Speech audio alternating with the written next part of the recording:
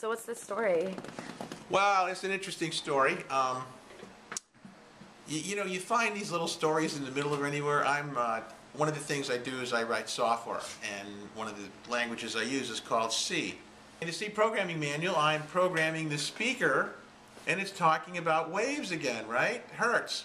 So, okay, you want to make a 7 hertz waveform, which you can't actually hear. You type in this command and give it a 7. You give it a 60 hertz, well, that's the hum we use because all the power line frequencies in the United States run at 60 hertz. You hear that little that's 60 times a second. Well, in the documentation, I find this little story. Seems that in Australia, a farmer raised chickens, and after a while, somebody built a factory not very far from his farm. Well, his chickens started dying, and they didn't know why the chickens died. And they found out after a lot of research that the factory was producing a 7 hertz, 7 times a second waveform that was propagating through the ground and in the air. You can't hear it because you need to be up a little higher for humans to hear it.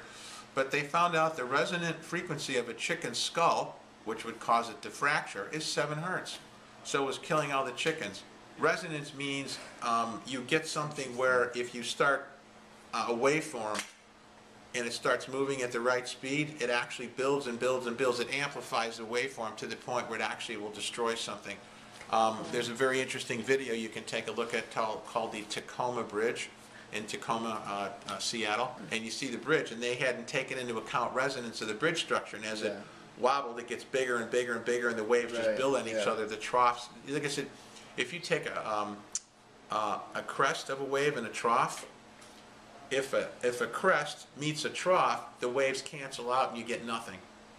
So if you have two sound waves, this is where you call like acoustics, or we call noise canceling. Yeah. If you can completely match the opposite waveform of the sound you're hearing, you get nothing. If you match the crest, now you get double, so it gets twice as loud or 4 times as loud. So the thing is, that happened in the chicken's skull, and it was actually killing the chickens.